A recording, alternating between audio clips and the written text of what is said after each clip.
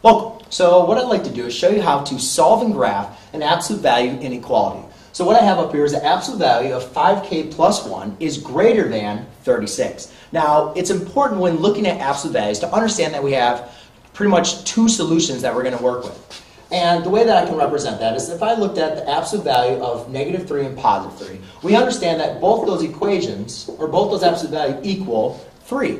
So therefore, when dealing with an absolute value that equals a number, we know that there's possibility of two different solutions that could be within your absolute value function as far as the positive value and the negative value.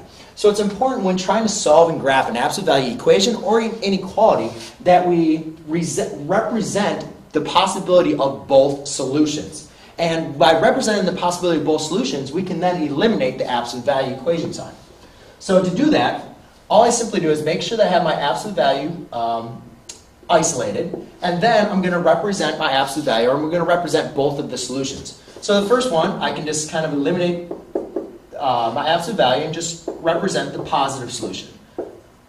So I can say 5k plus 1 is greater than 36. But then I also need to represent what if I had a negative value, the same value but a negative inside the absolute value. So therefore, to do that, I say, well, 5k plus 1 is now less than negative 36. And that's how I represent if inside my absolute value had the same value as this, but negative. And remember, since we're combining with negative and inequality, we got to make sure we flip the sign. Now that I have my absolute values isolated, now what I can simply do is just solve for each variable. So I subtract 1 on both sides, and I get 5k is greater than 35, divide by 5, and I get k has to be greater than 7. Over here, I subtract, and I get 5k is less than a negative 37, divide by 5, and I get k is going to be less than, since 5 does not divide into negative 37, I'll just leave that as a fraction. All right, and we can say, it's roughly going to be, 7 and a decimal for it. So now to graph this, I'm going to use a line graph here. And let's just kind of go with here. So let's have this being 0. 1, 2, 3, 4, 5, 6, 7, 8, 9. 1, 2, 3, 4, 5, 6, 7, 8, 9. 1, 2, 3, 4, 5, 6, 7. So we'll do negative 7, and then 1, 2, 3, 4, 5, 6, 7, and positive 7.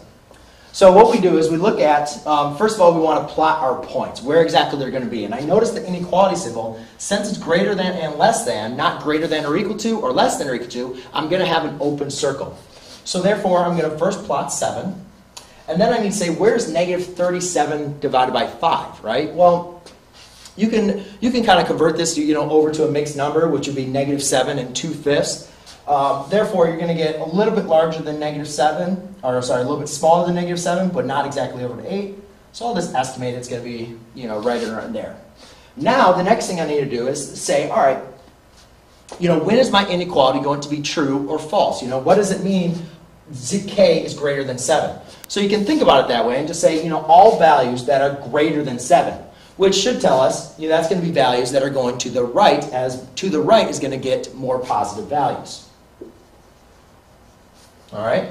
Then we look at k is less than negative 37 divided by 5. So what values are smaller than negative 37 divided by 5? And that's going to be all the values to the left from here. Another way you could always do this is always pick a test point. And let's say we pick the easiest test point here is 0. So what you could do is you could plug in 0 for each inequality.